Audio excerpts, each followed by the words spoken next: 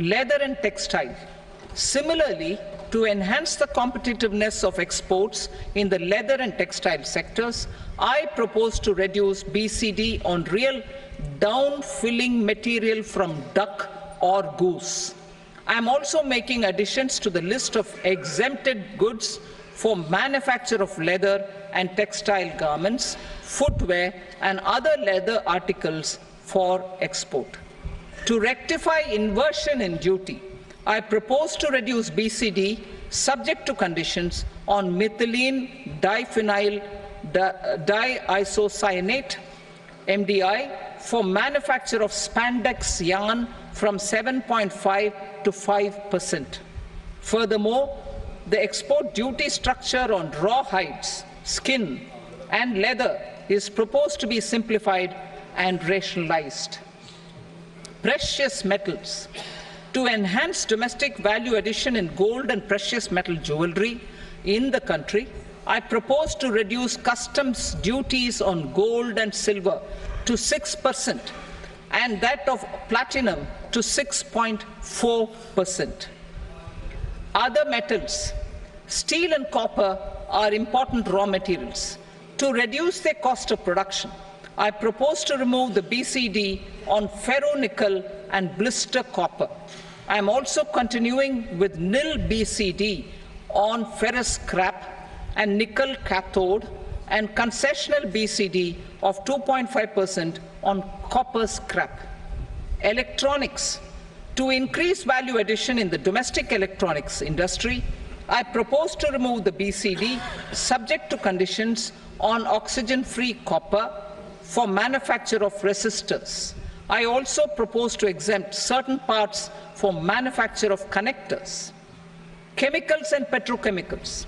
To support existing and new capacities in the pipeline, I propose to increase the BCD on ammonium nitrate from 7.5% to 10%. Plastics. PVC flex banners are non-biodegradable and hazardous for environment and health. To curb their imports, I propose to raise the BCD on them from 10 to 25%. Telecommunication equipment.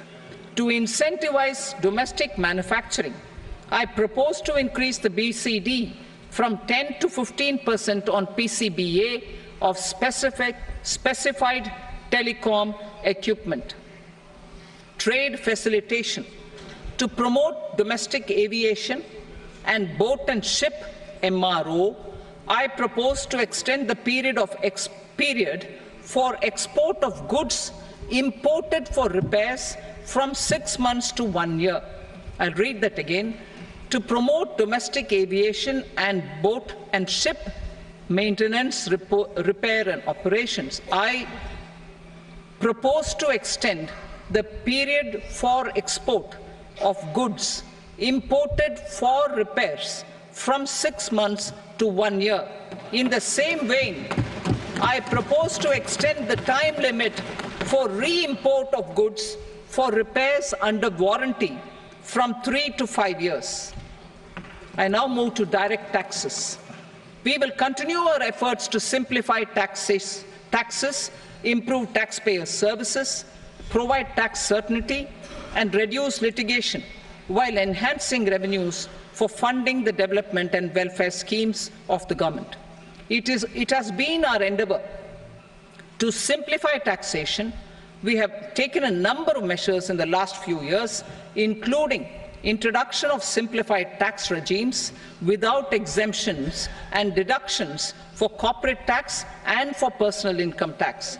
This has been appreciated by taxpayers.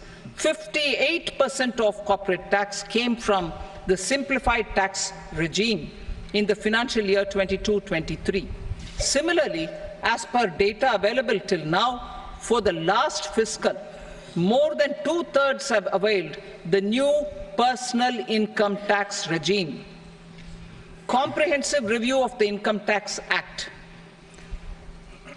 I am now announcing a comprehensive review of the Income Tax Act 1961. The purpose is to make the Act concise, lucid, easy to read and understand. This will reduce disputes and litigation, thereby providing tax certainty to the taxpayers. I will also bring down the demand embroiled in litigation. It is proposed to be completed in 6 months. A beginning is being made in the Finance Bill by simplifying the tax regime for charities, tedious rate structures, provisions of reassessment and such provisions, and capital gains taxation. Simplification for charities and tedious. The two tax exemption regimes for charities are proposed to be merged into one. The 5% tedious rate on many payments is being merged into the 2% tedious rate, and the 20% tedious rate on repurchase of units by mutual funds or UTI is being withdrawn.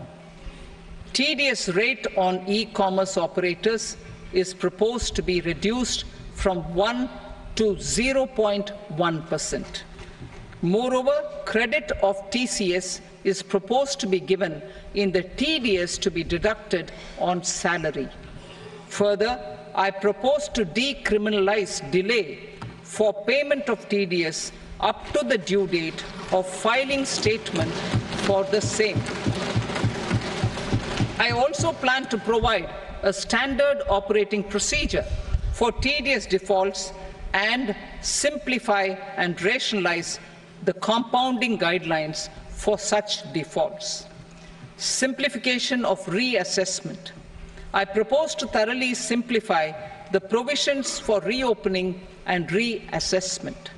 An assessment hereinafter can be reopened beyond 3 years from the end of the assessment year only if the escaped income is 50 lakh rupees or more, up to a maximum period of 5 years from the end of the assessment year.